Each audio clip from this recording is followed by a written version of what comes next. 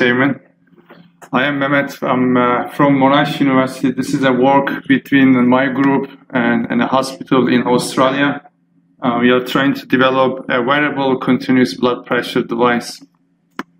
The blood pressure is a very important indicator for cardiovascular diseases. At this stage, the way is being monitored using one way is using invasive, which is through the arterial line catheter, and a lot of problems with that, a lot of complications, and you need to be very expert to use that device. The second way is using non-invasive way to measure blood pressure, which is the cuff. I'm sure some of you have used this already when you visit a doctor. Again, a lot of issues. You cannot do a continuous measurement using the cuff.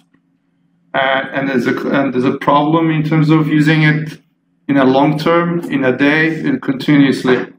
And most of the time, because of the inflation and the cuff is causing some uncomfortable conditions. So the goal is basically to be able to develop a cuffless device. So blood pressure at this stage is not being measured continuously. So all these existing devices, they only measure one time. So when you want to measure continuously, you need to come up with another technique. So there are some activities using PAT, PTT to be able to measure blood pressure. So PAT and PTT is a pulse arrival all parts transit time. That is when the blood being injected from the heart to when the pulse is arriving another point on the body. So you calculate that time and then you correlate with the blood pressure. So these techniques called pulse transit time and a pulse arrival time. So the way it's being measured, you have an ECG signal there, or peak of ECG, and then when that is kind of triggering the blood being injected to the body. And then that blood arrives at some locations on the body, you measure the pulse arriving at that point. So this is called PAT. There have been some activities in that area. So those projects, they have mainly used PPGs, an optical device, to measure the pulse arriving at some other parts of the body. Most of those existing projects, they're using a hand or a finger. So when you use optical and PPG, it's still kind of like a cuff. So you need to wrap around the finger or around your wrist to measure the pulse coming or arriving at that location. So when we started this project, we were more interested in something that we can design like a patch to place on the body. So we come up with this patented idea. We want to design a wearable device to be attached to the chest, and then using ECG as well as bio-impedance. So that's our device is measuring bio-impedance to measure the pulse arriving on the chest. So we calculate PAT and then we map that to the blood pressure. So we also come up with this idea. We thought that's also easy. If you attach to the person, you can hide all these things under the clothes and it can measure continuously. So one thing I forgot to mention, when you want to use PAT, PTT, one drawback, you still need to calibrate with respect to the cuff device. So there are a few reasons for that, but the important reason, because people in medical profession, they are actually understand the cuff device and the values they get obtained from the cuff device. So still we need to use cuff device one or a couple of times in a day. If you design it very well, maybe you can use it only one time a day to do calibration. When we started this, we did a clinical trial for our device. We added additional sensors to the body. These are the reason we added additional sensors. We just want to make sure the bio-impedance ECG together is giving you right signals, and then we can calculate PAT and potentially PTT. This is, I'm not going to go into in this talk, that we can actually map to the blood pressure. And what we did, PPG, as I mentioned, there's existing some groups that are working on PPG to calculate PAT to map to the blood pressure, but they're putting on the finger or on the wrist. But here we put on the ear because we want it to be as close as to the bio-impedance. Bio-impedance on the chest as well. So we are targeting main arterial signals as well. When you have a hand, the blood going there, these are very not the central arterial pressure. So we put on the ear, we wanted to compare, to make sure that blood pressure, the bio-impedance signal, we're getting the right features from bio-impedance signal. So we conducted a clinical trial using our technique. This is just an example of a patient going on under the trial. We measured data for 1 hour. So this is a lot of data for each participant. So we had a lot, 46 participants. We collected data for 1 hour. That has given us a lot of data to process. So these are some of the tape that we added to make sure that the cable is not going to move. We're obtaining right signals because we wanted to make sure our algorithm we're developing is going to be as accurate as possible. This is a GUI we developed showing all the signals we are collecting. And there are a lot of cables there. The reason we have those additional cables, we actually use the cuff as well as a continuous device, which is known as a phenopress continuous device. That is a cuff at the finger. The German company developed that. Is a $50,000 unit. That is the only unit we know that does continuous blood pressure measurement. It's not clinically validated, but it's giving us some signals to make sure that actually we're doing right things for our own signals. So in our experiment, we had 2 parts. First part, posture, lay down, sit, that type of activities. And then we did exercise. So exercise is not easy to collect data. If you're doing medical signal monitoring, even ECG doing the exercise is not easy. But we did calculate the blood because we are on the chest. It's giving you that advantage. So even your exercise is not causing much trouble. These are kind of the profile of all the participants we use. This is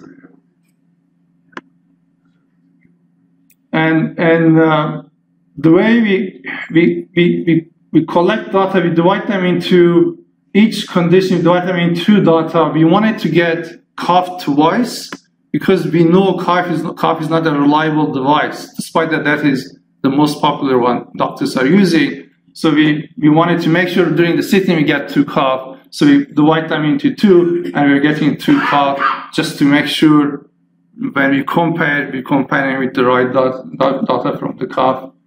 And during the exercise, we get only 1 time. One thing during the exercise, we ask the participants to stop exercise during each session of exercise, and then we measure the cuff. So that is towards the end of the exercise.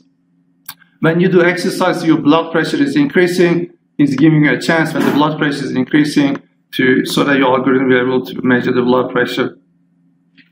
We have done a lot of signal processing. These are showing the block diagram. I'm just going to go quickly. So this is a snapshot of the signals we collected. There's the top one ECG, and then bio-impedance.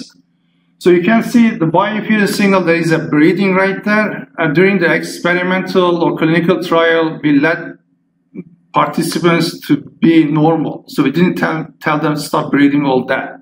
So when you breathe, it's causing a lot of problems to the signals that you collect because we want it to be a normal condition for them. And some of them, they talk a lot. So we let them just to talk. But because of that, we needed to do a lot of signal processing. So the bottom one is during the heavy exercise. And then we did some signal processing to make sure that we get clean data. And then we did calculations. The way we did the feature, the first one is ECG signal, second one is the bio-impedance signal. That's at the aim of obtaining at the chest. The PPGs were obtaining in the ear. The reason we used PPG as a reference here, we wanted to compare to the existing literature, as well as because bio-impedance was new, we want to make sure we are getting the right feature. So we look at the PPG, people are getting 2 points usually for the feature. And we obtain the same points for the bio-impedance just to make sure whether these are also good points for us. And that's the time difference we collect and then we map to the blood pressure.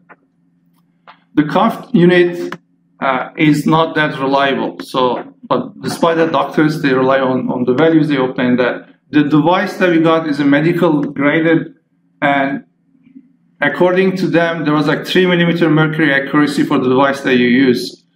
And in the experiments, if we had inaccuracy of 20 millimeter mercury, we didn't use that cuff device because we know that is not a reliable cuff value. So we omitted that. So in a lot of cuff, we did test ourselves. The worst one was 15 millimeter mercury.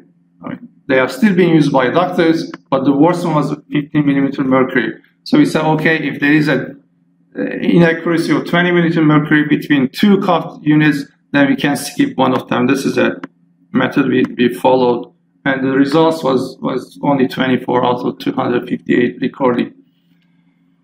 These are data from all participants. The cuff with respect to PAT values we calculated during posture and during exercise. The posture, we had more participants during the posture. We had only 23 during the exercise. We had some like participants, their condition not great. We could not ask them to do exercise, especially heavy exercise. These are overall data. It's showing a trend that the cuff and then our PAT is an opposite inverse relation. So we also look at all the data, average PAT from the bio-impedance PAT from PPG, and then the cuff values overall to see how the blood pressure and PAT changing with respect to your change condition. When you sit, when you stand, when you exercise, we want to understand the whole profile of the participants. And that is during the exercise. You can see when you exercise, your blood pressure is going to increase. That means your PAP is going to decrease. Overall, that is showing that result. And I'm almost done.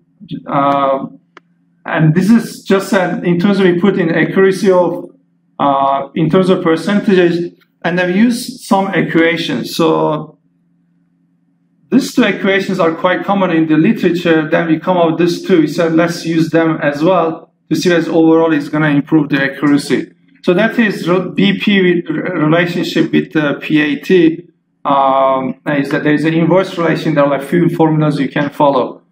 We look at the accuracy in terms of 8 millimeter mercury to see how many times when we calculate blood pressure is more than 8 millimeter mercury. The reason we selected 8, there is a new standard is happening in IEEE for blood pressure, continuous blood pressure. They're using 8 millimeter as a reference. So that's why we also started with 8 millimeter mercury.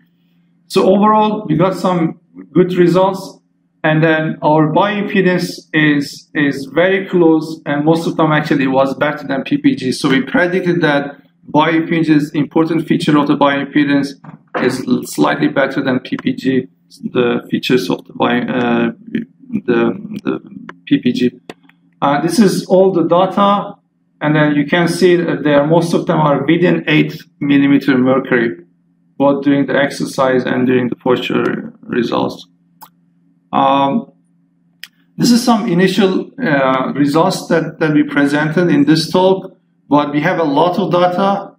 We still need a lot of time. We're going to process all the data. These are kind of the results we have so far, but a lot more we need to do.